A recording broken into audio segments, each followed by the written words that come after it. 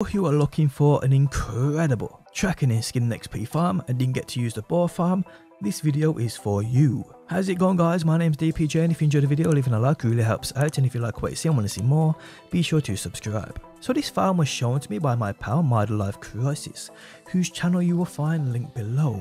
Check him out for those daily New World videos. So this farm, I will state, it isn't as good as the original BOAR farm pre-patch, but it is better than the post-patch BOAR farm, the farm we have in place now.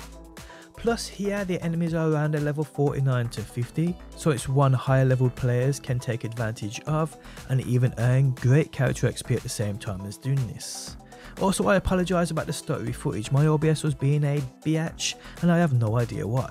I do have GeForce Experience installed, I have no idea why I haven't been using it, but that's going to change from now. But yeah, this farming spot is basically a cave located here on the map you can see me at, and this cave is full of wolves, just like the BOAR farm.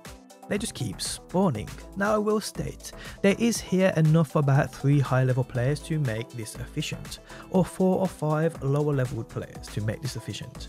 Also, don't forget to make that campfire outside of here, because it is more or less as quick as you can skin them, they just respawn. I mean, we ended up in a group of 5 here with a almost a level 60, the rest of us basically of 45s to 50s, and we was just obliterating them, and there was more than enough wolves here to farm and skin, even though all of us had that 200 skinning and tracking stat, that skill. There's also a named boss here called Artica, who also has some great loot he can drop at the same time, as well as giving you even extra XP.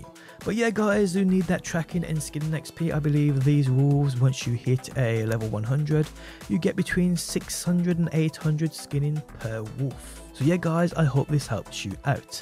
I mean, the original BOAR farm also isn't too bad either, even after that nerf. So that's still an option too, but if you're a little too high for that, you ain't getting XP out of killing them, you probably want to come here. So enjoy this. And on that note, we have come to the end of the video. If you guys enjoyed it, leaving a like really helps out. If you're new around here and want to see more, be sure to subscribe. And if you never want to miss a video I upload, you can turn notifications on by hitting that bell button. But guys, thanks as always for stopping by, and hopefully I will see you on that next one.